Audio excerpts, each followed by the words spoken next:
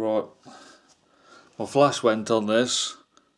I couldn't find a bulb. If anyone knows where you get bulbs from, put a link in the description. But what I did is I rescued one from a damaged D3100 and put it in.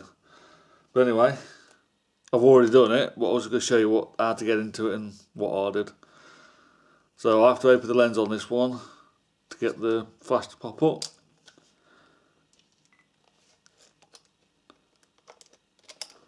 What I do is I'll take a photo,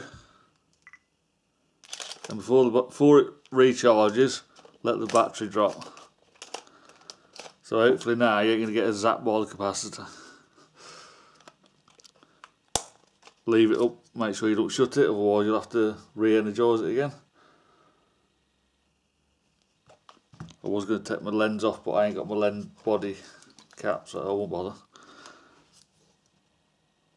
So you've got two little Phillips screws. So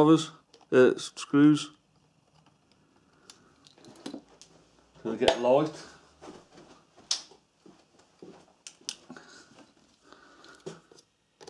They're really awkward to get to, but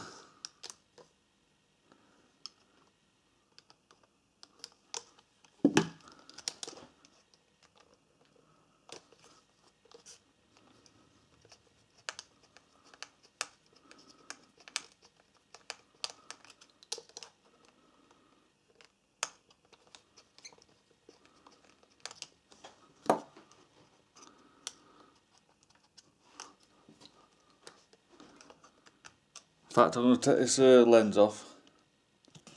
That's a lot better, gives you much more room.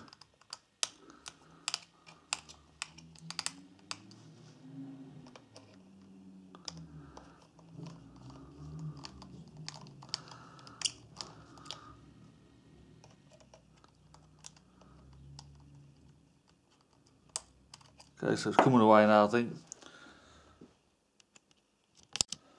So there you go, we've got both screws off. So this just unclips the top cover, and then you got your flash unit at the top.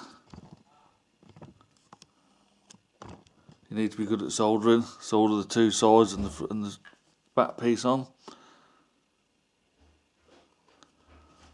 Also, when you refit it,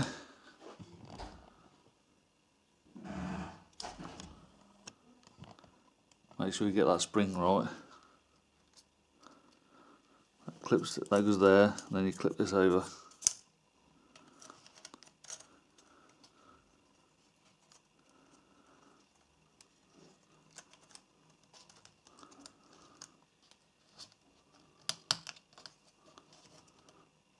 Just make sure it's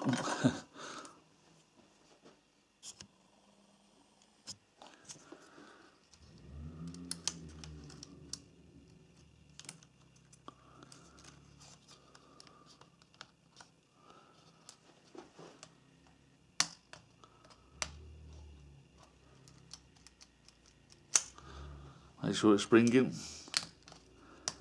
Right, I'm going to put the screws back in, but that's about all I can show you.